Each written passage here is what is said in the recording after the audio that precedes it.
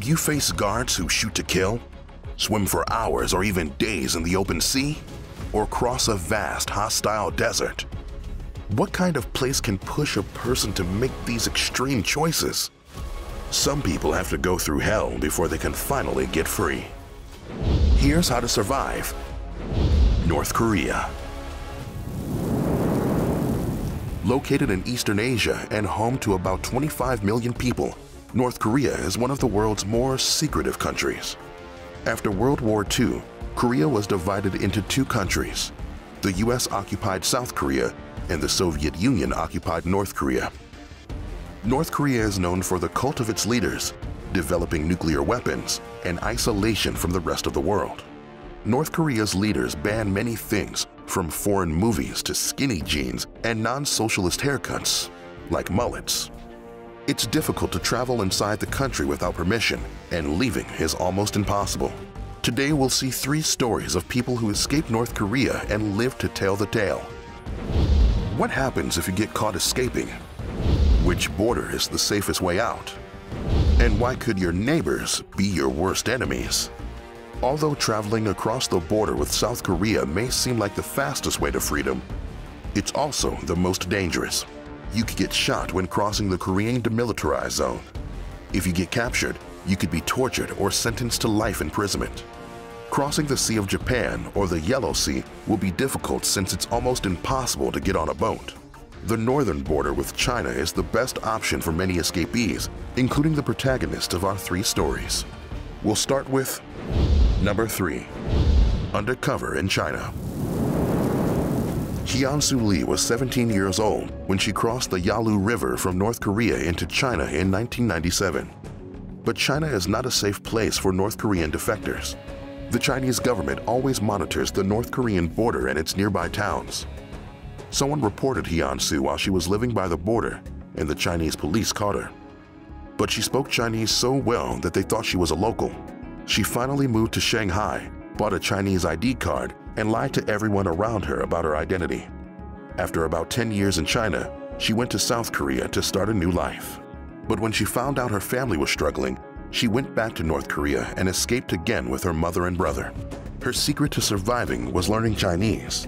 Speaking both local languages is very helpful when crossing borders, and it is crucial to keep your identity secret and be very selective about whom you trust. Number 2. A mother's strength. In the 1970s, Lucia Jang was loyal to leader Kim Il-sung, just like any child in North Korea. But her family was not allowed to join the Communist Party. They were forced to live in poverty, hunger, and shame. Jang married an abusive partner who sold their baby during the North Korean famine in the 90s. They separated. Then Lucia started illegally crossing into China to get food for her parents.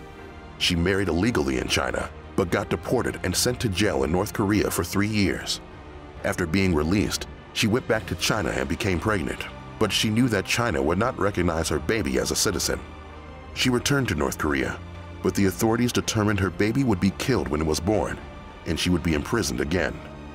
She fled to a relative's remote home and gave birth in secret. Later, Lucia carried her baby son across a river into China. Jane then discovered an underground network for Korean escapees that led her to Mongolia. Next, she found a way to South Korea and eventually Canada. Jane says her secret was to take it one step at a time, and becoming a mother gave her a reason to keep on fighting. Number 1. The 4th time's a charm. Scott Kim and his mother were starving when they first escaped into China in 2001.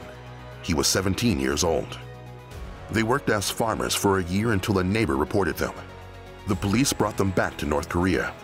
He was sent to a detention center and treated like an animal. But Scott told them he was 15 years old, and the authorities sent him to an orphan's medical center. He escaped soon after that, went back to China and worked on a farm. Chinese authorities captured him a second time while he was looking for his mother. Back in North Korea again, the authorities sent Scott to a labor camp on a mountain. He had to chop down trees for months. He escaped, got caught again, and was sentenced to a political prisoners camp for the rest of his life.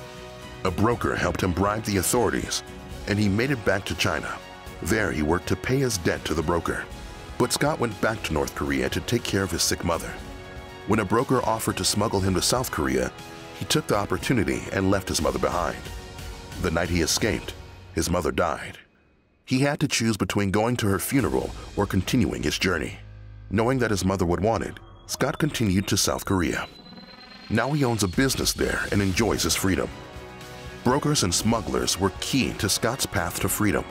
Working hard and saving money saved his life. Escaping North Korea takes a lot of mental strength, determination, and sometimes years of planning. Sometimes you don't even need a dictator or national borders to become trapped like this. There are millions of people being abused by cults without even realizing it. Would you know a cult if you saw one? Or could that new self-help group you joined be leading you down a dangerous path? Find out here on How to Survive.